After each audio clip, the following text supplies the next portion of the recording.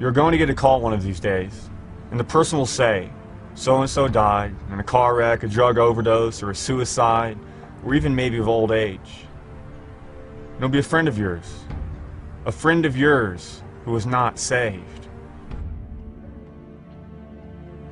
And right after you get that call, you will hit the floor weeping with the reality that that person that you knew, that person that you studied with, yet you never cracked your Bible, you never told them about Christ, that person is in an eternal torment in hell. And you can't even begin to comprehend or imagine it.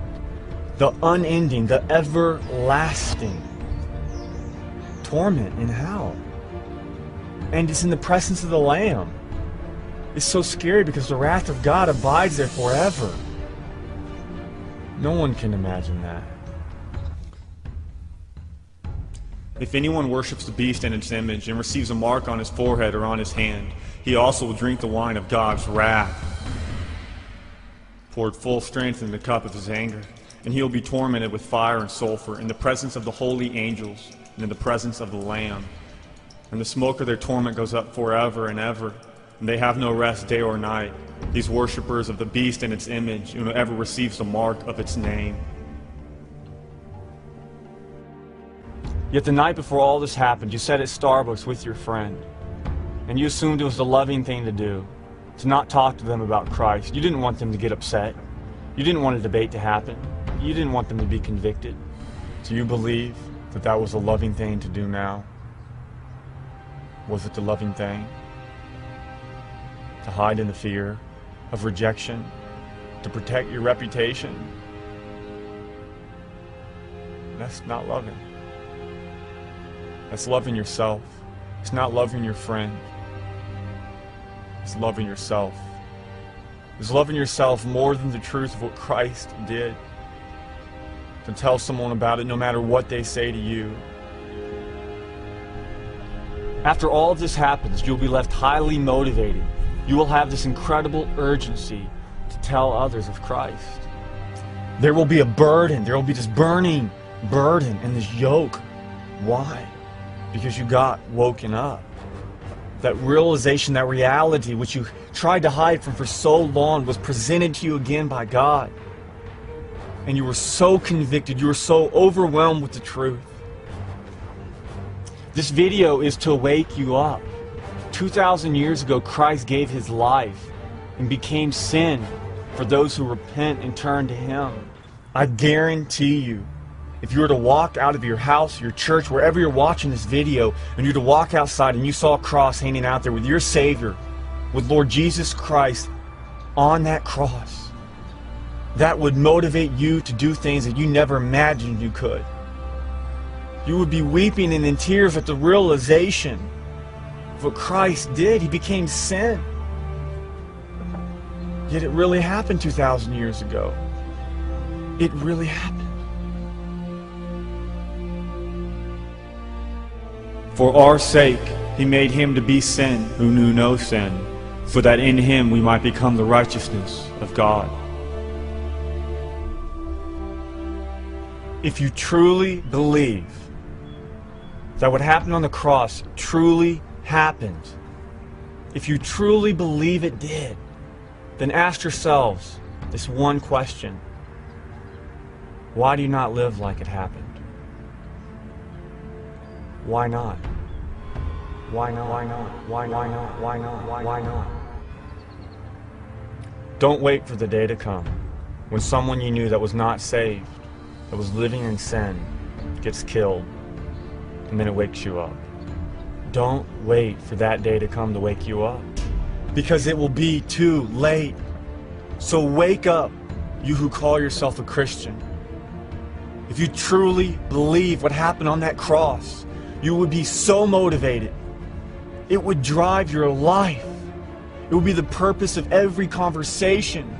It would be the eternity of someone's soul and them coming to know the grace of God. But far be it from me to boast except in the cross of our Lord Jesus Christ, by which the world has been crucified to me, and I to the world.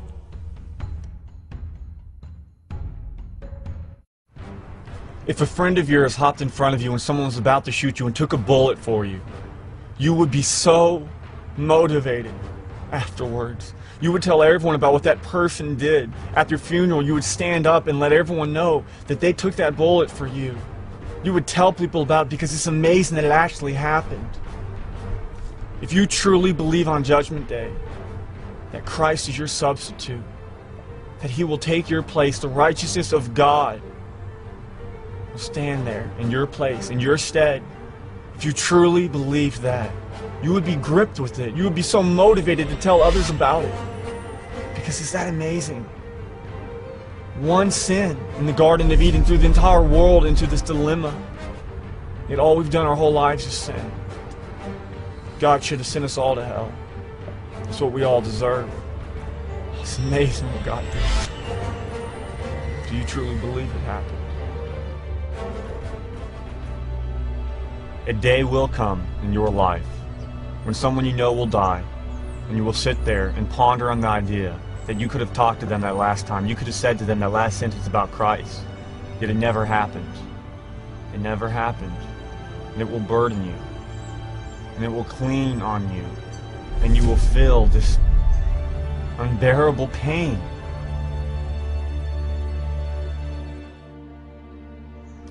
Life is a mere vapor, and we do not know the hour the Lord will come. As it says, it's going to be like a flash of lightning. It's just going to happen like that. Do you truly have that perspective on time? If you do, you can say all day, I understand that, I believe that. If you don't live like it, then you don't believe it. Faith without works is dead. Because it's evidence that the faith is not truly there, that we truly do not believe.